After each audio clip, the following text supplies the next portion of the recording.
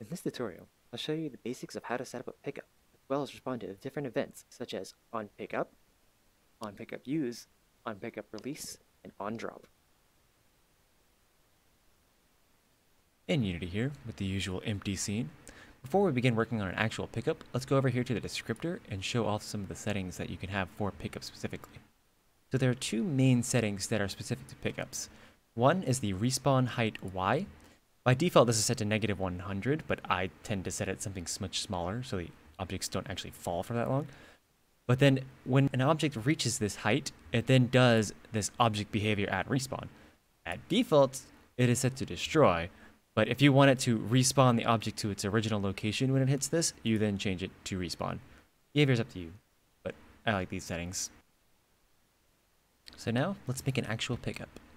For this example, I'm just going to use this thing here, which is just for visual purposes. It can be any model you want, but for this, I'm just having the object which just shows the colored axes for where the pickup will be. For this tutorial, I'm just going to show how I set up the pickup, but you can do this in other ways. The first thing that I'm going to do is I'm going to create a new empty game object. It's already set to 000, but then I'm going to call this pickup. I'm going to first add a box collider, which you can use other colliders as well. This is just what I will be using. Next, add a VRC pickup script. Now, before I press enter here, notice that it's on the default layer. When I click to add the script, it now changes to the pickup layer.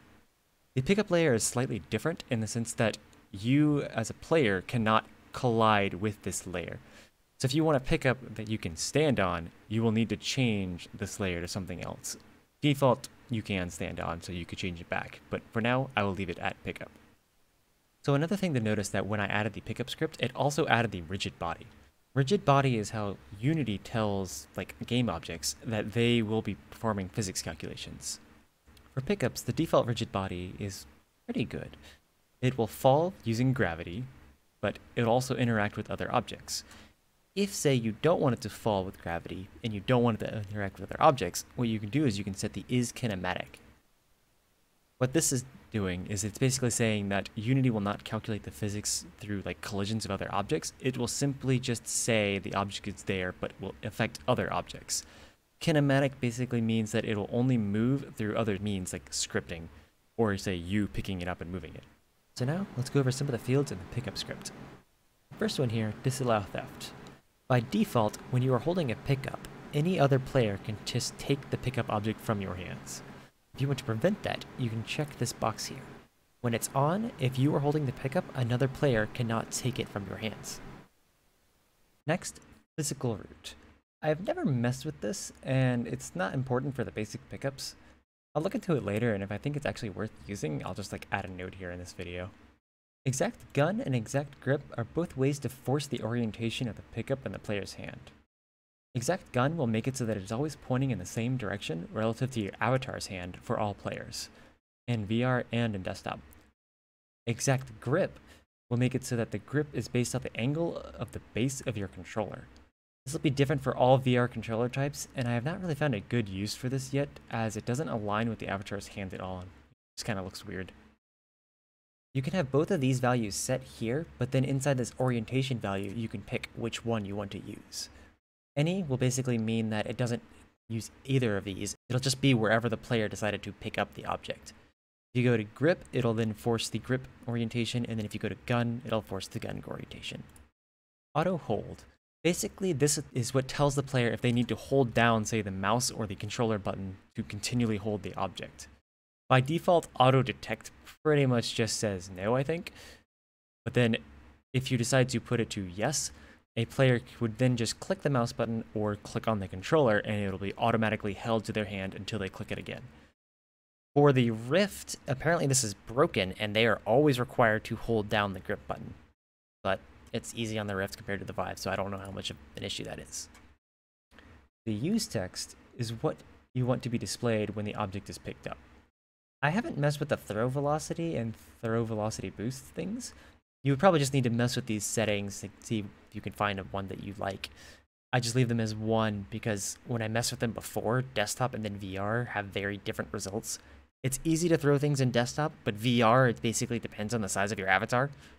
The larger you are, the easier it is to throw it harder. Pickupable. This is kind of a weird setting, where if this is checked, you can pick up the object, and if it is unchecked, you cannot pick up the object. You cannot edit this setting in-game, so it's only there for very special purposes, which is not really important for this video. The only time I've ever needed to use this with it unchecked is just to have an object that is not pickupable, but needs to have an ownership transfer, but that's just a bug that hopefully they'll fix soon. If you want to have an object that is not pickupable at a time, do not use this setting, just turn off your collider up here. Proximity. I don't understand what's going on with this setting. It works for on interacts for triggers, but it does not work for pickups. I have tried most values for this, and it does not change how it works in game. So you can just kind of ignore it for now. Hopefully they'll fix this bug. So as these settings are right now, this object is pickupable. The one thing that I'm noticing is that my visuals here, which I'm using as the model, is not inside. So now it'll pick up with that. One other portion of this is that I have the collider in the ground, so let's just move this up a little bit. Forward. And then change the size of this. Let's just say also 0.4. So now when I press play, the object will properly have physics and go into the ground. So one other portion with this settings is that it is local only. So as of right now, every user will see this pickup at their own location. So if I picked it up, but you were in the world, you would not see that I picked it up. So what we can do for that is we can go and add in a VRC object sync. So object sync is a very unusual script. It basically gives this object ownership to specific people. If you are the owner, all the physics and transform location is calculated on your client. And then if you pick it up, you're the owner. If somebody else picks it up, they are now the owner. Sometime later, I'll make another video describing other pieces with ownership and object sync. So the basics of this pickup are done. It'll show for every client, but let's go ahead and do some tests with the exact gun grip. So for now, create a new empty object. I'm going to call this gun, or actually I'm just going to call it hold point, because that's what I like to call it. And then inside here, I'm going to drag this in exact gun. And then for orientation, I'm going to put it to gun. So the values set for this are kind of strange. It's almost as if they're like using Blender style like pointing directions rather than Unity's vector. So if you want this object to be set so that the Z is still forward for your gun or object, you then need to change the rotation to these values, -90, -90. It just kind of like flips it. So now X is the forward, Y is the X, and then Z is the new Y. Strange, but those are the weird settings. Setting up for the exact gun is pretty much the same way. You drag a different game, or you drag a game object into here for the transform and then set it to grip. I'm not going to show it in this case because I haven't found that many uses for it yet. So you just have to play with the settings until you find one that you like. So we have the pickup object here, but it's pretty boring. You can pick it up and drop it, but that's about it. So let's add some events to it so you can do things with the pickup object. Go down here, add VRC trigger. And inside this, we can add up to 4 different things that happen for pickups. One is on pickup. You can add an event here. Another one on drop. And then for these two, this one will trigger whenever somebody picks up the object, and then this one will trigger whenever somebody releases the object. So for this example, let's just go inside. I'm going to create a sphere. That is a big sphere. Let's make that smaller. And then I'm going to put the sphere out in front of the object. Just for this example, removing the collider, and I'm going to have this called as the picked up sphere. So inside this, we'll actually turn it off. And over here, I'm going to say basic event, set game object active, and then put the pick up sphere inside, set it to true. And then on drop, I'm going to pretty much do the opposite. And using the new thing in the SDK, just drag it in, set it to false. So what I've done here is when you pick up the pickup object, it'll turn on the sphere, and then when you drop it, it'll turn off the sphere.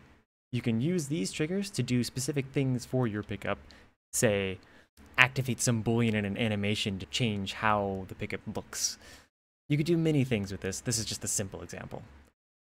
The next thing that we can do is that we can also do on pickup use down and on pickup use up. Find that one.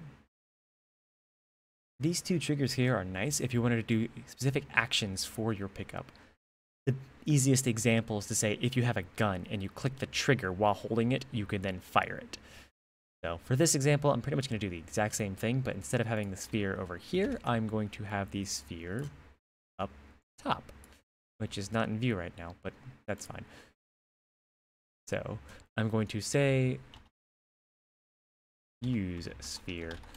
By default, it is going to be disabled, but then inside here, I'm going to on pick up use down, meaning they are using it. I will say set game object active, drag the use sphere in, set it true, and then do the opposite in the on use up. So setting it to false. So now with this pickup, when you pick it up, one sphere will activate. When you use it, another sphere will activate. And when you drop it, this sphere will disappear. And when you stop using it, opposite order here, this sphere will disappear. When you drop it, you will not be using it either way. So it'll still activate or deactivate. So as I said, these are just examples. You can do whatever actions you want here. And I have not talked about this much in the tutorials, but all of these are set to always buffer 1. So if somebody joins in late while someone was holding it, these will activate properly. But you can then change these and like link things together, but that's going to be for another tutorial. So in VRChat, we've got the object in front of me. If you look at it, we've got the Z direction going forward, Y up, red to the right, or X to the right. So when I click it, my hand now follows the exact location. As you see, the object sphere is in the front. And this is a bad example for desktop mode since I can't see the top, so you'll just have to look at the shadows here. But when I press the mouse button, you see that the sphere now appears at the top over there. Yeah, I should have used a better example of location for the spheres here. Sorry about that. But we have the object. It follows my hand probably. That's all for this tutorial. As usual, these are meant to be just the basics, and I hope that you can expand off what was shown here.